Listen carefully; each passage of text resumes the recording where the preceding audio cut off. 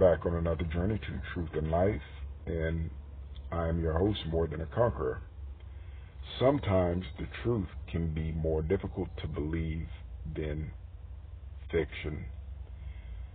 So I ask that each and every last one of you approach the information being presented on this video YouTube channel with an open mind.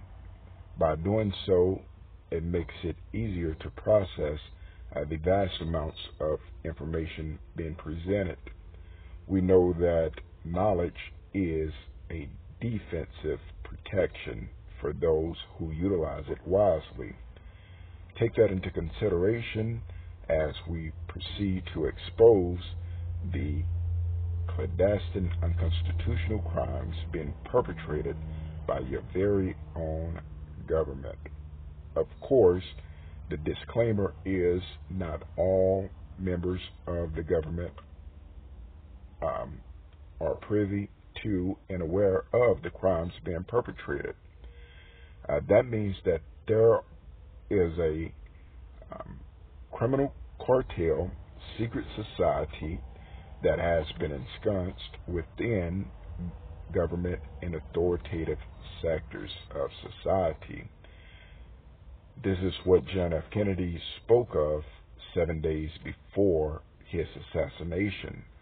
He wanted to expose this criminal cartel, and he wanted to abolish certain groups in which they specifically operated out of. And the groups that I speak of, or the government sectors that I speak of, is your U.S. intelligence agency, which operates autonomously, which means they have no oversight or accountability to the people. They are not elected officials, and they do not go through any gates of initiation to prove their worthiness and or integrity when being bestowed with the power to either help protect and serve the communities or perpetrate the crimes that are being committed. Of course, every person must come to that fork in the road and make a choice. They have chosen to go down the path of criminality, and therefore it must be exposed.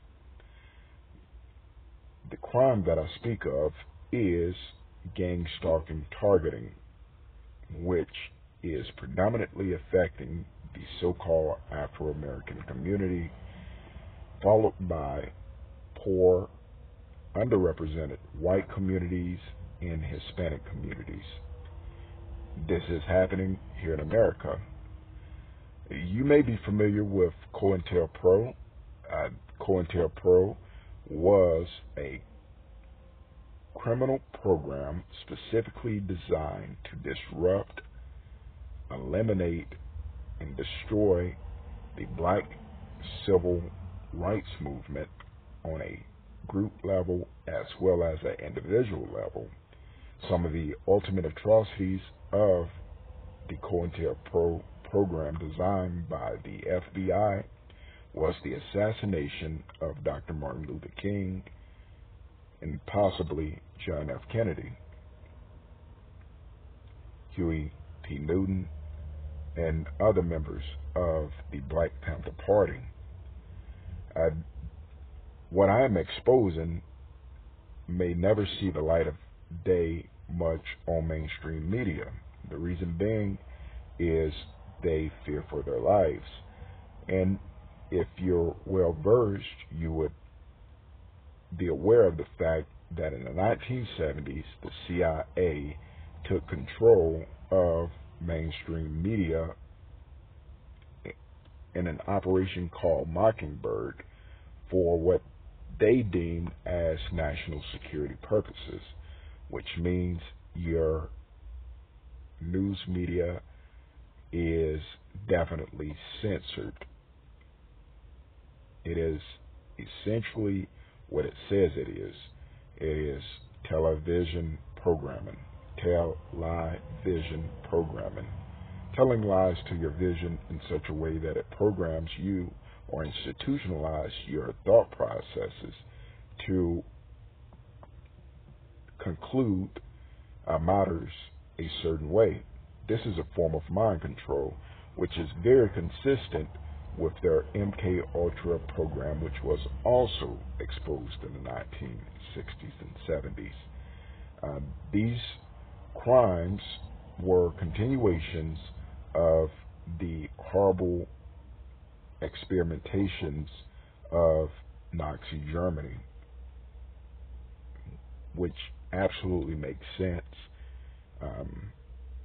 considering the fact that Operation Paperclip, and go look this stuff up, do your research, Operation Paperclip happened after World War I, when the Allied powers realized that the German scientists and programs were so highly advanced with their technology and sciences that they decided, instead of eliminating and abolishing these criminal professionals, they in turn utilized them for their own selfish and criminal behavior, thus forming the CIA, Mossad, KGB, etc.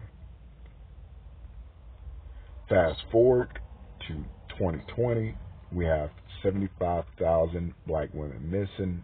We have black men, such as myself, who are victims of the reemergence of COINTELPRO, and having families, friends, and social atmospheres completely attacked and annihilated by this particular crime. Now, in 2004, PBS News show now, that's the name of the show that was aired back in 2004. It featured an episode about signs of a possible reemergence of COINTELPRO as a result of relaxation of guidelines first put into place after the COINTELPRO scandal investigation, which happened in 1976. You can look up the 1976 Congressional Church Committee hearing against COINTELPRO for further information. Some of the things that were exposed were illegal surveillance, fraudulent leaflets, bogus stories, and information interception that was specifically designed to slander and destroy leaders of the civil rights community. Later that year, Newsweek reported that the Pentagon was quietly re-entering the business of domestic spying, including recruiting citizens as informants. This is what we know as gangstalking. They're recruited as citizen informants, and with the high unemployment rates, and what I mean by high unemployment rates, for those of you who are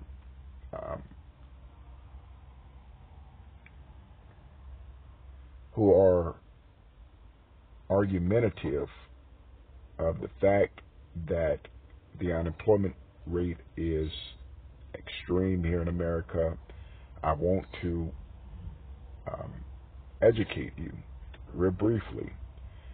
Remember that there are two types of jobs. There are public service jobs, and then there are productive service jobs. In public service jobs, the money is taken out of the people's treasury, which means that their salary comes out of peers jobs who work productive service jobs, meaning that they contribute to the overall GDP of the country, or the gross domestic product, profit margin of the country. Public service jobs are parasitical to the country because it don't produce profit, rather it reduce profit. This is things that you can learn simply by reading books regarding economics. Moving on, however, because I want to make this video as short as possible, in 2007, the Washington Post magazine featured a cover article about Gangstalking, which perpetrated several of the self-proclaimed victims of the crime as credible claims about the types of electronic weapons alleged being used as possible, and the electronic weapons that they're speaking of, I've personally been attacked by them.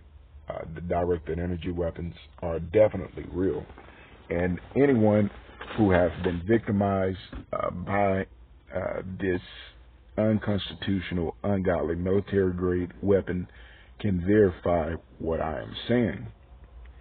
Long before I was aware that these sorts of weapons existed, I was complaining. And there's several witnesses that could verify my story, as well as the story of others who have been victimized by this. So these types of electronic weapons allegedly being used as plausible. Now, several local news reporters have documented police officers engaging in organized stalking for personal vendettas, which means that they're operating as vigilantes in order to get back at someone.